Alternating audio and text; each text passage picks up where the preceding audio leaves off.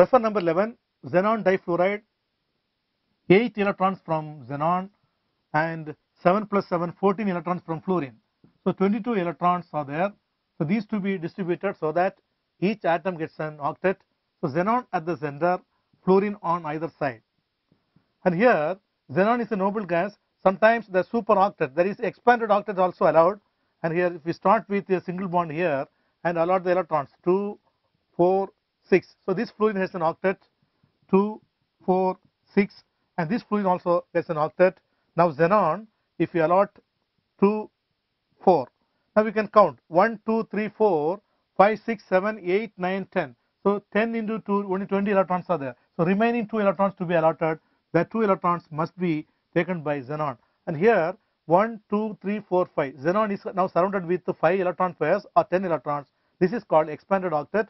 So xenon difluoride, the xenon has an expanded octet. On either side, the 2 fluorine atoms are there, and this must be the Lewis structure of xenon, what's called xenon difluoride.